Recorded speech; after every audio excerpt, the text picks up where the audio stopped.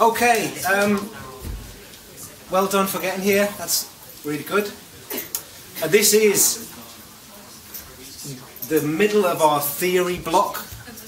So last week was kind of like theory 1, this is theory 2, and then next week is the end of the... I would say this is the bulk of the theory. So, I called this one And Never the Twain Shall Meet. I actually called it And Ne'er the Twain Shall Meet, which I believe is a misquotation, but it's a quotation from a film in which there's a misquotation. That's fine. And never the East is East and West is West, and never the twain shall meet. So, this week, this is what it says in the module handbook, so you don't need to write this down.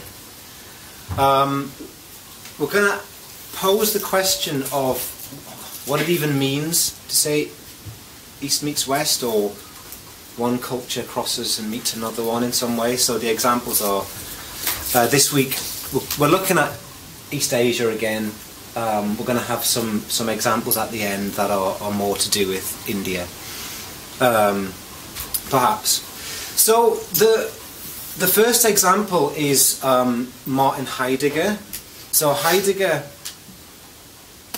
did anyone manage to have you looked at it yet, or are you saving that pleasure for tonight? Enjoy it tonight, yeah. So Heidegger first, interview style, conversation style, then an article by Stella Sandford that some of you struggled to locate, so I sent you the link, which is it's a kind of philosophy theory article, and then the Ray Chow chapter, which is long, but it has sort of 3-ish to 4-ish sections. The most important one for you is the first section on stereotypes. So I'm going to talk you through these texts today. I think I'll chop this up into 3 blocks, probably. I'll probably do Heidegger, then have a break, because we might all need to have a break. And then Stella Sandford, and then Ray Chow. That's probably, this is the structure. So Heidegger, Stella Sandford, something, a selection on some general stuff on Eastern versus Western philosophy. Now the Stella Sandford text goes into some detail, and you can go as far down these rabbit holes as you want to go. I think that probably this week, at the best, the most likely result is that you'll go, that's a complicated jumble of ideas, I might want to look into this jumble or that jumble. Some of you might have already been rummaging around in questions of philosophy, East and West philosophy, in which case it'll probably stick this time. But for you, some of you it might be completely new, and you might just go, interesting concepts that I need to look into closely. So then Ray Chow's reading of stereotypes. Now I'm sure you all feel like you've done stereotypes to death, and that's fine, but Ray Chow's argument is really interesting, because unlike most of theories and approaches to stereotypes, their argument is that you're probably not going to get rid of them, so you can't view them as some kind of aberration. Maybe they're a universal law, maybe there's not only bad ones, but also good ones, so we need to kind of tackle them head on. And then some examples. So we've got Ray Chow's examples from her chapter on comic strips and comedy type texts, and then some of my own examples from British television. So the first text that I want you to look at is Martin Heidegger, A Dialogue on Language Between Japanese and an Inquirer. This is a weird and cringeworthy text, and it's doubly cringeworthy because it's not actually a conversation between Martin Heidegger and a Japanese visitor. It's Heidegger's kind of, at best, his memory of a conversation, but probably just his imagining of a conversation, like an ideal conversation. And it's cringy. The only saving quality of it is that this is a genre of writing that is dominant in the tradition of ancient philosophy that Heidegger most admired. So if you read any Plato, it's always just Socrates having an argument with someone and beating them in his argument, in their argument. So Heidegger's done the same thing. It's like he's done a bit of creative writing where he imagines a Japanese philosophy student comes to visit him and asks him about his relationship with Eastern philosophy and Western philosophy. But it's a cringy read, and it's made doubly cringy because Heidegger was a hugely influential philosopher of the first half of the 20th century, and he influenced really every thinker that you would call post-structuralist. So that all of you, like Derrida, Foucault, loads of German names, lots of French names. But, and a lot of these are Jewish intellectuals. Derrida's a Jewish intellectual, loved Heidegger. Heidegger was a member of the Nazi Party. Because, I mean, he kind of had to be. To have any kind of public office in Germany in the 1930s, you had to join. So anyone who was a professor or a lecturer or anything public like that, they joined the Nazi Party, they were a member of it.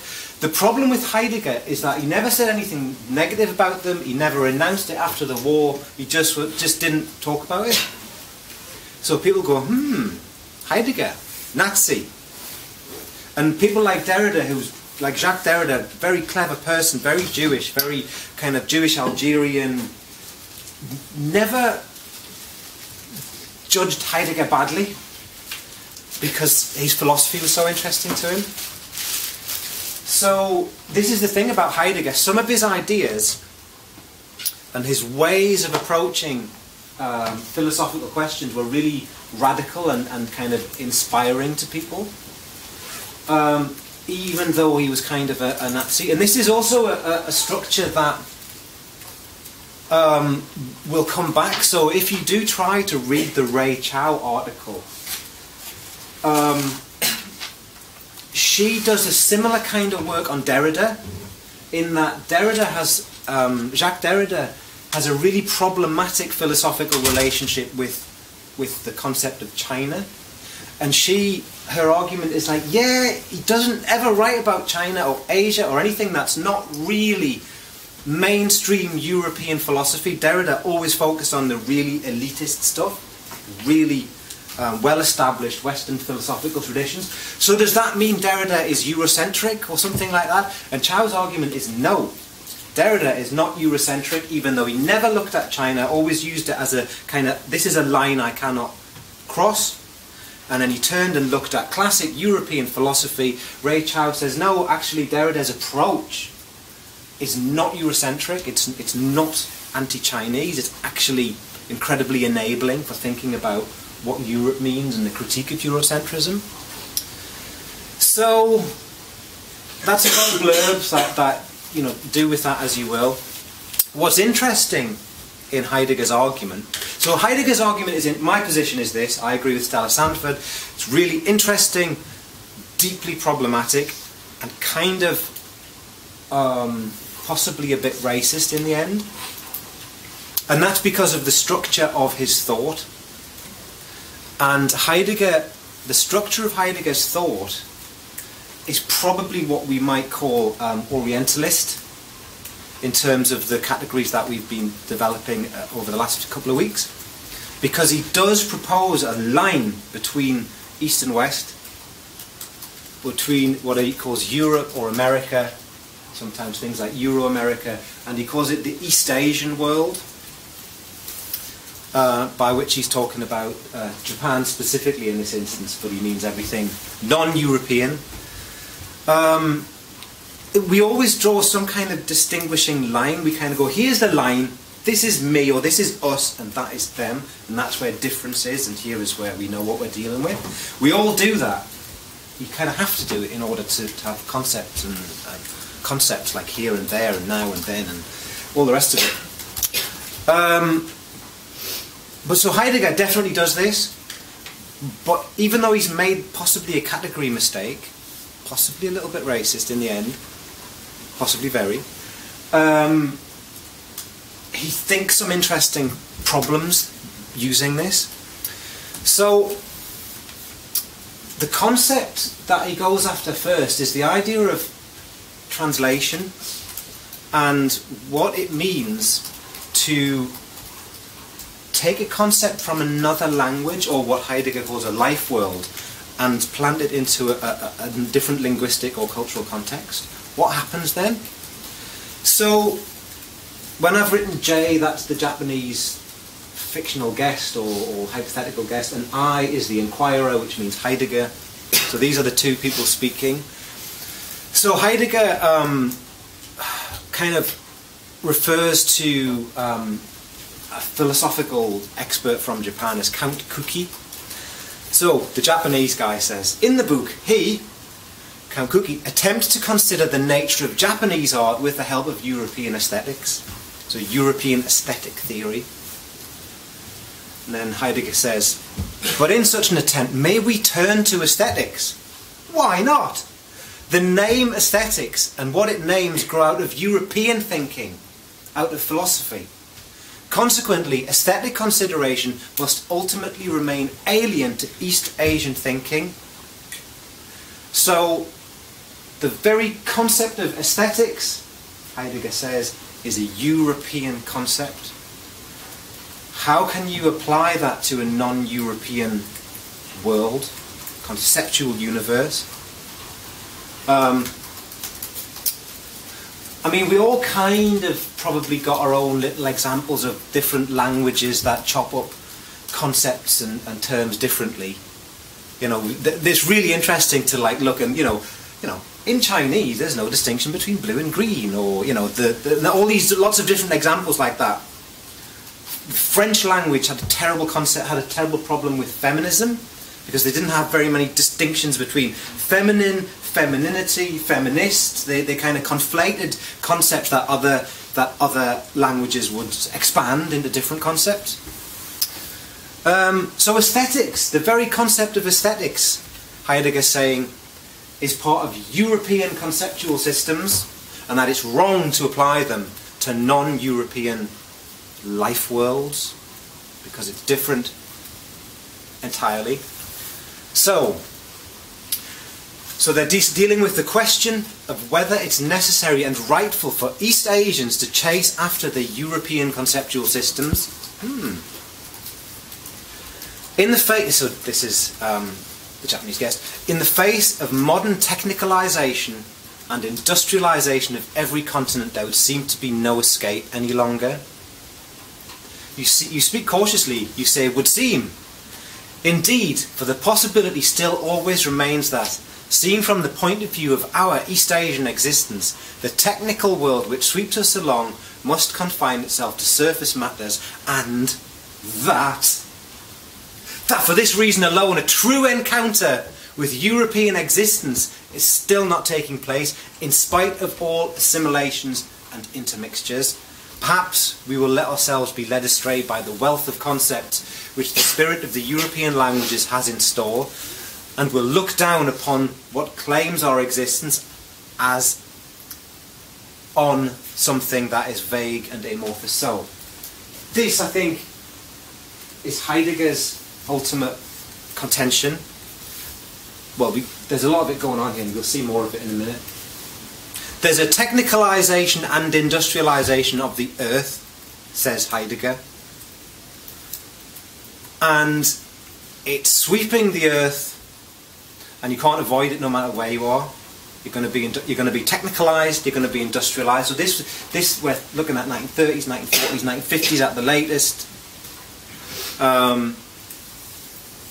When this is taking place. Heidegger wrote this in the 50s, translated into English in the 70s. A true encounter is not taking place. European concepts are swamping everything. European technology, European industry, you know, the narrative is the Industrial Revolution started in Europe, started in Britain, started in Europe, and then the steamboats chuffed around the world, chuff, and then they start to mine and exploit and all the rest of it. And it's a European domination of the world. So, there's that. There's the Europeanization of the world. This is Heidegger's hypothesis. And also, the idea that you can't simply translate certain concepts from one universe into another universe. There's a section in this where the Japanese guest says, yeah, but I mean, you know, like Count Kuki could speak perfect it might even be in this section here, I can't remember which bits I've put in, but let's have a look. So the danger of our dialogues was hidden in language itself, not in what we discussed, but in the way in which we tried to do so. Here we are, yes. But Count Cookie had uncommonly good command of German and of French and English, did he not? Of course, he could say in European languages whatever was under discussion, but we were discussing Iki. And here it was I to whom the spirit of the Japanese language remained closed, as it does to this day. The languages of the dialogue shifted everything into European, yet the dialogue tried to say the essential nature of East Asian art and poetry. Now I'm beginning to understand better where you smell the danger. The language of the dialogue constantly destroyed the possibility of saying what the dialogue was about. So, Count Cookie is trying to tell Heidegger about Iki, Japanese term, and Heidegger is trying to get his head round it. And Iki, if you look on Wikipedia now, or you look on Google, Iki, no problem. Loads of explanations, loads of examples, as if it's not a problem, and we can go, okay, I get Iki. I get it, it's a kind of Japanese etiquette, style, chic, kind of naturalness that's also incredibly cultured. It's like that. If you start to say Japaneseness, I guess you would also be invoking the concept of Iki. It's the kind of the je ne sais quoi that would be. That Arrow would say, Iki, it's called Iki. That's what it is. It's that kind of cultural nous or style. These are some of the images that pop up when you search for Iki on Google. Heidegger's not, I don't think he's getting at that. I'm sure that his fictional, or possibly at some point real Japanese guest had said, well, Iki's kind of like this. It's kind of style, it's kind of, but it's specifically Japanese, and it's quintessentially about behaviour and comportment and class and all the rest of it. And Heidegger's presumably doesn't mean that he doesn't understand it on that level, but he doesn't understand it in an authentic and expansive and deep level, because it's like a local cultural concept. So there might be something really valuable here. Like, there is cultural difference, like we all know it, we've all come here from different cultural contexts, and also this in itself is a cultural context. You find it incredibly difficult and frustrating to explain to your family like what it's like at Cardiff University, because they just, and you can use words, it's a university, there are students, there are lecturers, we have lectures, we have seminars, we write essays, and you can go, yeah, I get that, I understand that, but they'll not get it in an essential sense like that's unique and specific to you. So Heidegger is kind of theorizing the way in which very different cultural and social contexts with different histories, different linguistic structures, different concepts are untranslatable to each other, or very, very awkward and crudely translatable to each other. And there's probably something in that, because I mean, that's what cultural difference is. And I mean, we can now, like, well, I say we, got Chinese students in here, got students from other countries as well, all over the place. We can zoom around the world and go to art galleries and look at art, right? But the concept of art is not a very old one. Like that there is a thing called art, and that you hang it on walls, and you look at it and go, oh, I wonder what the artist meant. That's a new Western, it is a Western concept. It just is. It's a Western institutional concept. Concepts like literature, yeah, capital L, literature, right? New concept. It's a new thing, and it's a European one, and it's one that's enshrined in certain law, certain legal concepts. So, famous example, Salman Rushdie wrote a book called The Satanic Verses in about the late 1980s or early 90s, and it's a work of art, it's a work of literature, but in this something blasphemous happens. So there's some kind of dream of the prophet, and there's something sexual. I haven't read it, but in the West you can kind of go, that's art. You can say what you like about anyone. You can say what you like about the Queen, the Prime Minister, you can say about God, about Buddha, about anyone. because it's called literature, and legal battles have been won. The battle that defined literature in this country was the Lady Chatterley's Lover book trial. Lady Chatterley's Lover was accused of being pornography, and they had a court case in which people like Raymond Williams were expert witnesses who said, no, it's art, it's literature, it's literature. It's not pornography because it has these values and these things going on. So, literature, art, philosophy, these are European concepts. Iki is a Japanese concept. We can get them, we kind of go, yeah, I kind of get that. But they have very precise, often quite short, sometimes we fantasize they've got very long histories. But that's because we're using contemporary categories and concepts and universalizing them. This is what the Marxist Louis Althusser called the very definition of ideology. It's a bad eternality. It's like things that I think now have always been that way. There's always been art. There's always been psychology. There haven't been these things. So Heidegger's onto something. Like really, something really important, thinking about what is cultural difference. And, you know, what does it mean for a Westerner to look at Japanese or Chinese or Korean or you name the country, culture? What happens in that process? We could flip it back into Orientalist terms, into Edward Said's terms, and go, well, you Orientalise it, don't you? And you go, it's very different, it's not as good as Shakespeare, but it's very different, and we like it, and we can fetishise it and so on.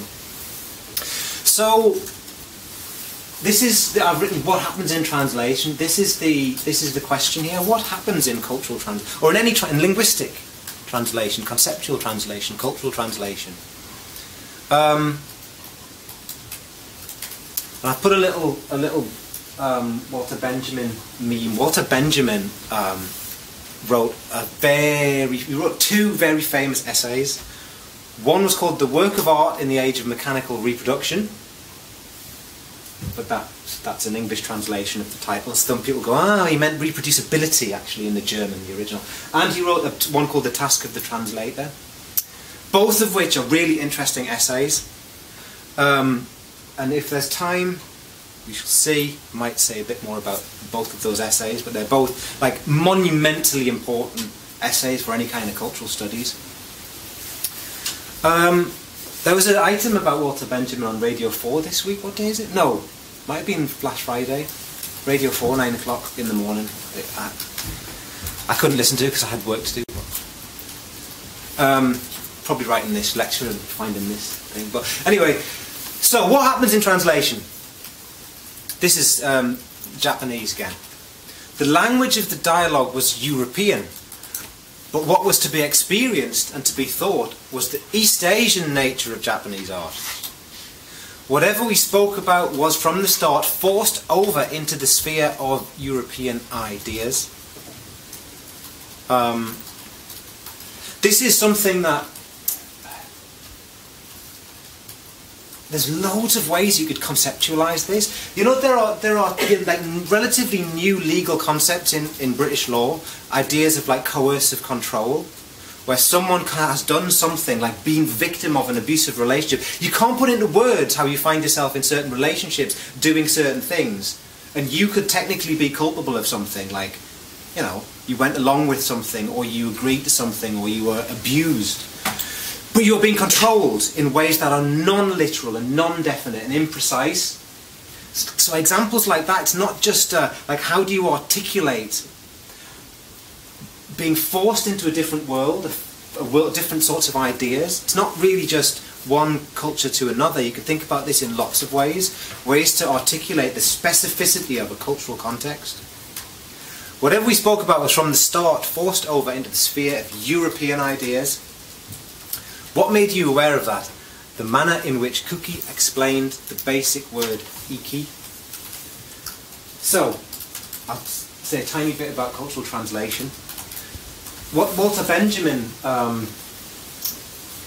argued about translation is that, you know, you remember your basic sort of semiotics in your Ferdinand de Saussure, you've got your signifier, which is the squiggle on the page, the scribble or the noise, random noise that is an arbitrary part of a language, could be something else, it's a squiggle, it's a dot, it's a dash. And then the signified, which is the thing, right? You know that, you remember that stuff. I say tree, You go, oh, mental concept of tree, and it refers to an actually existing thing in the world. You know, we say in a different language, we say arbre. You go, okay, I can speak French. You say arbre to someone who doesn't speak French, it's just a noise, right?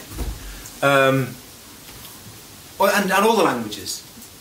But we've all got a word for tree. Well, we haven't. Some languages don't have tree. They don't distinguish between tree and bush, for example. Like we do that in English. We cut up the universe like that. Other languages don't. But we have the word tree. France agrees. Or probably we agreed with France.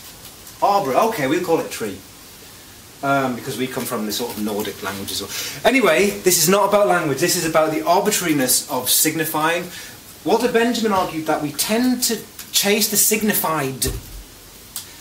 But if it's a work of literature, work of art, there's more things going on. What about the signifiers? What about the sound of it, the feel of it, the kind of the beauty of it? So you can have like a direct, literal translation of what you believe an East Asian text means, and you lose everything about it that was poetic or that was, you know. You should also, for Walter Benjamin, you've also got to chase the signifier, the sonorousness, the kind of luxuriousness, the tone of it, and the way in which it has a kind of poetry.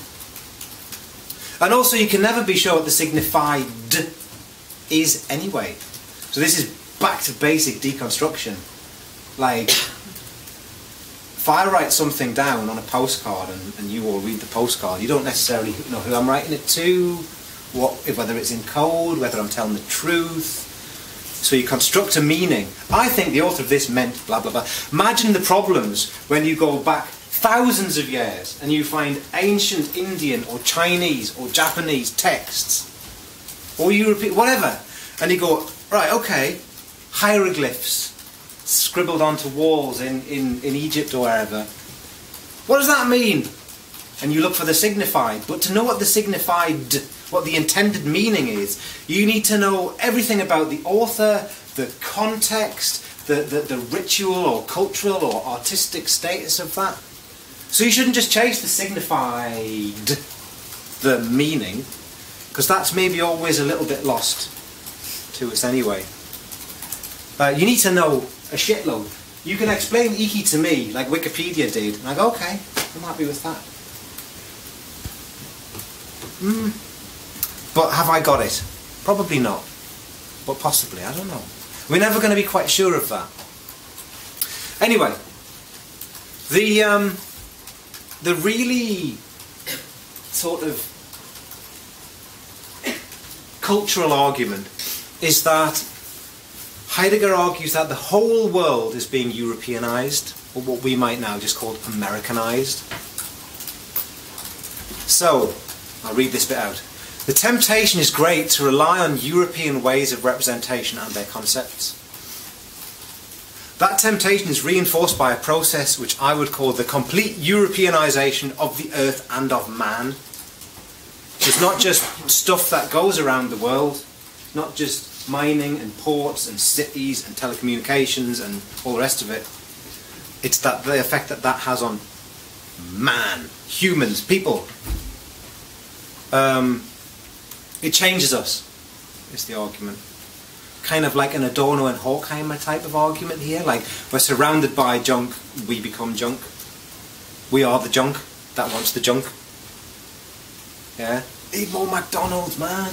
I've eaten loads of McDonald's and drank loads of Coke, and yet I'm still thirsty and hungry and I'm fat.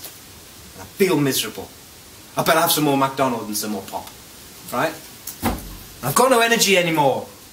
I disagree with McDonald's in principle, but I do still have McDonald's if I'm a bit hungover or have been on a long journey.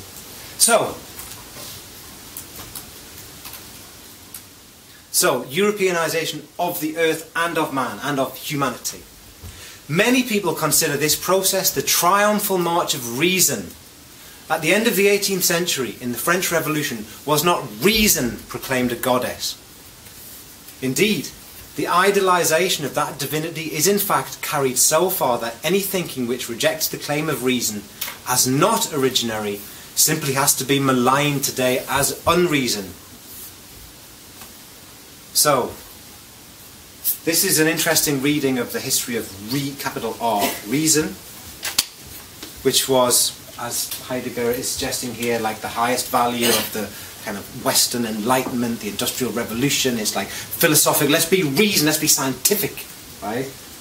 So then you start to get the binaries, which we've already seen with Orientalism, where reason becomes like the man, the European man who goes to university and he learns his stuff and he learns his skill and his trade and it's reasonable and it's logical and you start to get you know, philosophical definitions of you know, homo economicus, like rational man pursues rational things for self-gain. You get all this kind of capitalist theory, liberal theory, and anything that isn't that is unreason, feminized.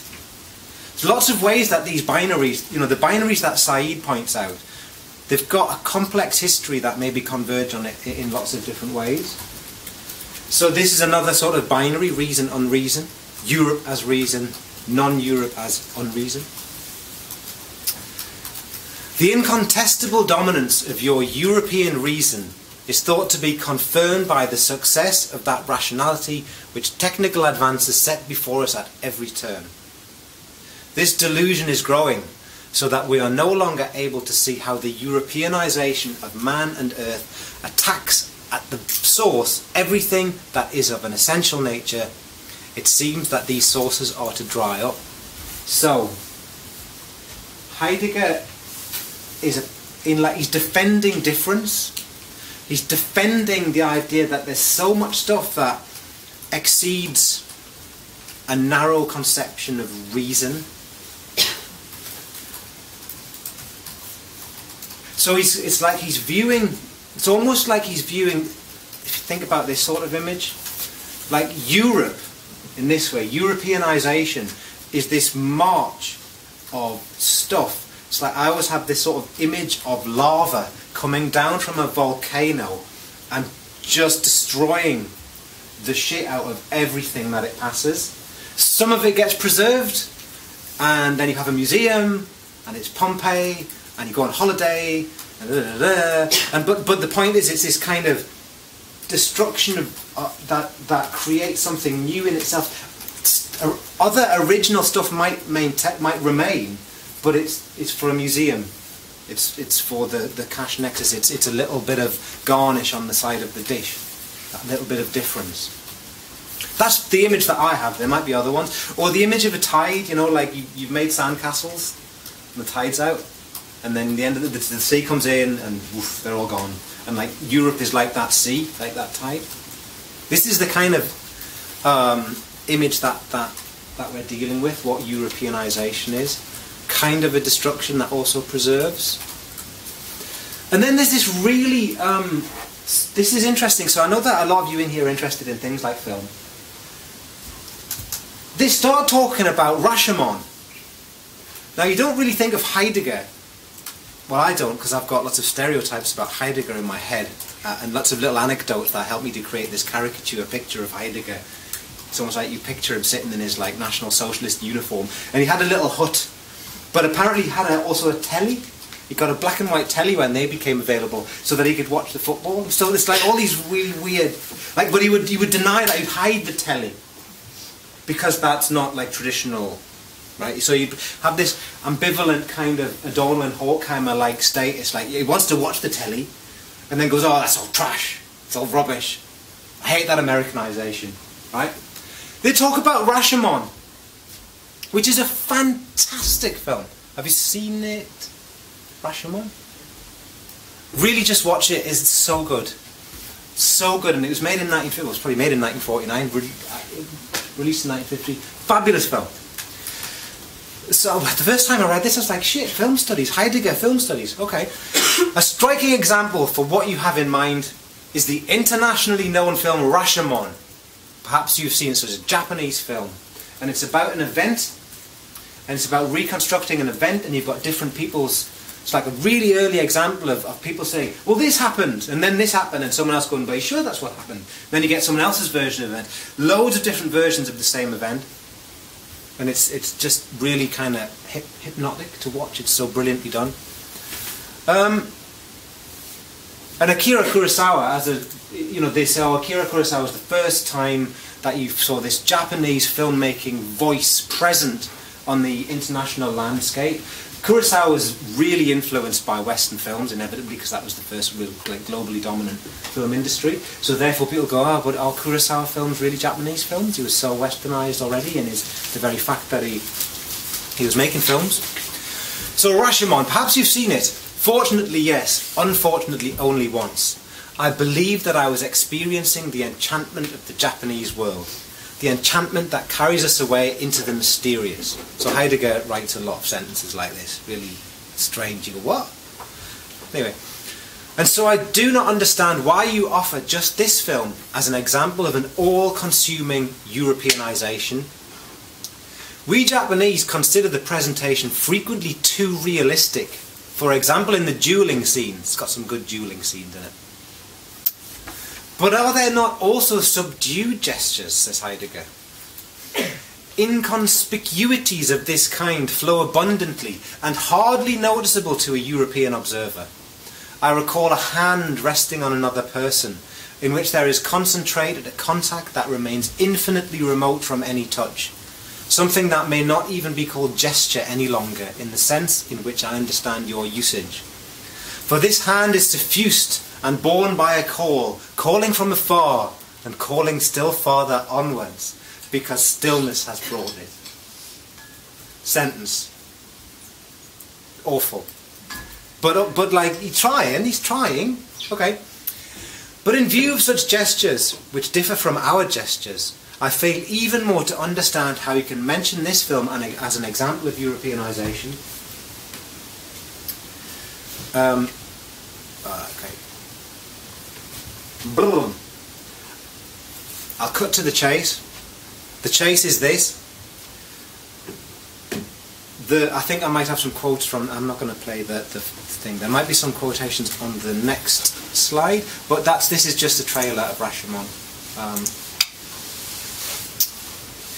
Might be in this section here. Yes, it is in this section here. I'll read this section then I'll explain. Ultimately, I did mean something else altogether with my reference to realism in the film. This, that the Japanese world is captured and imprisoned at all in the objectness of photography, and is in fact especially framed for photography. Here's the argument. Photography, the camera, the screen, can only capture so much. We've kind of talked a little bit about this already. The feeling, the structures, there's so much more that maybe can't be expressed in the film camera and the projection onto the screen. And so the very globalization of that technology is moving everything into what is here being presented as westernized, Americanized, Europeanized. Make of that what you will. So we could translate it into slightly simpler terms. Akira Kurosawa loved American films, loved cowboy films, loved all the rest of them, and then went on to become a filmmaker inspired by Western films. So then you can go, that's already westernized, you're using a Western genre, Western styles, Western acting, Western blah blah blah blah blah. Might be in Japan, might be in Japanese, but it's westernized, inherently. That's the argument. And then there's this contrast that they set up between the Japanese no play and film. Film is presented as European or American. The Japanese no play is presented as kind of quintessentially Japanese.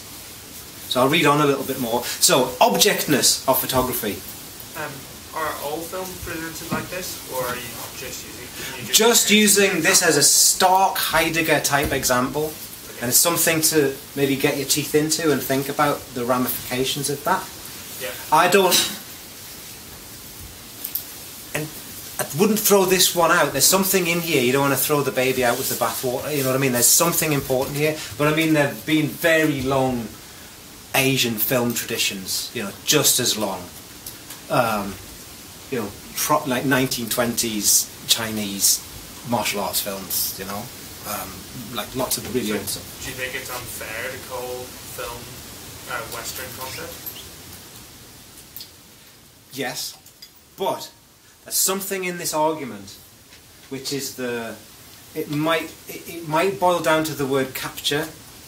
So this is an argument about moving from depth to surface. So Heidegger is talking about cultural depth, and the argument is that you can't capture the experience of a play. So the Japanese no plays. This is like the oldest continuous theatrical tradition existing in the world, is what the internet tells me, right?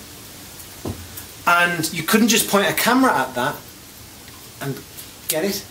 This is the ultimate argument is this: if we take the Japanese no play as the quintessence of something Japanese, so like I already know that if I went to Japan and someone made me sit through one of these things, I would probably hate every minute of it and be bored out of my skull because I didn't understand it, right? Only for that reason. And there'll be any number of examples that you could go to a different culture and they say, this is the best thing ever. Enjoy this, and you're like, I don't get it. Because I'm so thoroughly Western, I could sit and watch a Japanese film with subtitles and maybe stand a better chance. But the argument is, modern Western technology, camera, frame, image, sound, maybe subtitles, that becomes the dominant cultural mode in which all of this stuff is lost. So then, I guess the scenario would be, if you know, think about Heidegger as a bit like Theodor Adorno or Max Horkheimer, if you read any of that ever at all. You get the worst case scenario is you get a generation of Japanese people growing up not getting the Japanese no play and just kind of going, I'd rather watch a cowboy film, or I want to watch Rashomon. So this is what Heidegger's worried about: the swamping of a cultural context of difference with the sameness of a globalized technology, which he is calling westernized, which we don't have to, but that's where he's saying the march is coming from. And lots of cultures have had this historically through the 20th century. Americanization of Britain, Americanization of other European countries. Yep. I just have a question, like, you were saying that, like, it could be that a generation of Japanese children might not get it, but isn't that, like, solely dependent on who the spectator watching is, and, like, kind of like the cultural background that the spectator comes from? Yeah, so what he's concerned about is the destruction of cultural backgrounds, or their subtle transformation into a culture of surfaces, which he's calling. So Heidegger is ideologically aligned with that kind of a way of thinking that the Nazis really liked, but also lots of different ideologies like, which is that of the folk. The folk are connected to the earth, right? Folk is the German word for the people. It's where the people of the earth, not the people of the image. That's so. There's a real what we would call, and this will be relevant to, a metaphysical distinction between reality, the truth, the best. So that's the blood and the soil. And you get a lot of nationalisms like this, which shade into racisms. The blood and the soil, because blood is code for skin colour, right? Or surname, I don't know. Blood and soil. So Heidegger was very much a blood and soil, certainly a soil kind of person, the folk of the earth. Blah, blah, blah. And like, you know, the Russian Stalin used this, and Mao used this, Hitler used this, and lots of people use this. People, the salt of the earth, right? So Heidegger is worried about the destruction of all of this by what he is calling westernization.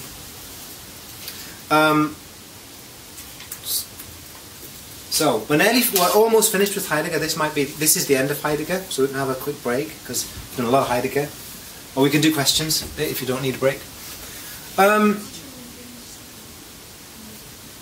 That's another way of thinking about it. Cultural imperialism, but it's the cultural imperialism shifting it into the frame of a camera, of a technology that becomes dominant, that squashes out this. So this is all going to remain. Look, someone's pointing the camera at this to take a picture of it. But we're not in a Japanese no play. We're not in the audience of a Japanese no play here, right? We're not. It's on the screen which transforms it into a different realm, which Heidegger's worried about.